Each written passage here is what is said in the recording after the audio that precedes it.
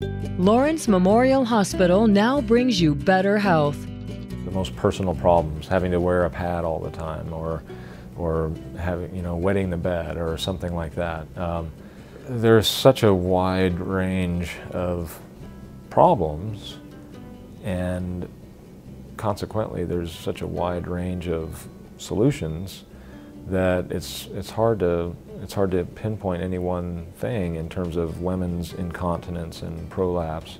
If there's a problem, it could be a sign of a lot of different things.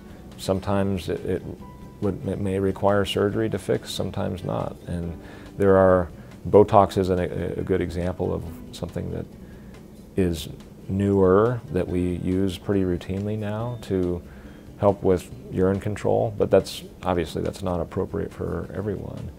There's another type of treatment called tibial neurostimulation. Believe it or not, it almost sounds like acupuncture, where we stimulate a nerve down next to the ankle that influences the behavior of the bladder. And so that's another thing that we've just been using the last few years.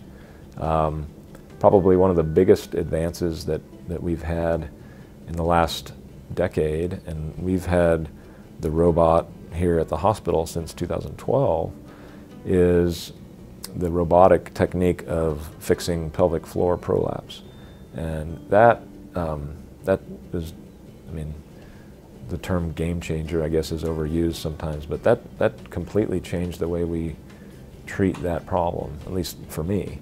Because now I can do what used to be a 3, 4, 5 day hospital stay with a big incision through tiny little openings, and to support the bladder and all parts of the vagina. I worked very closely with our gynecologists who will do a hysterectomy at the time of the repair. And so when I see women who have prolapse issues, and it's a lot of discomfort, it's a lot of embarrassment, and it seems like it's not too much to ask for your organs to just be where they're supposed to be. And those are probably among the most grateful patients that I have, who, when they come back in and everything is back where it's supposed to be, it seems that they're particularly grateful.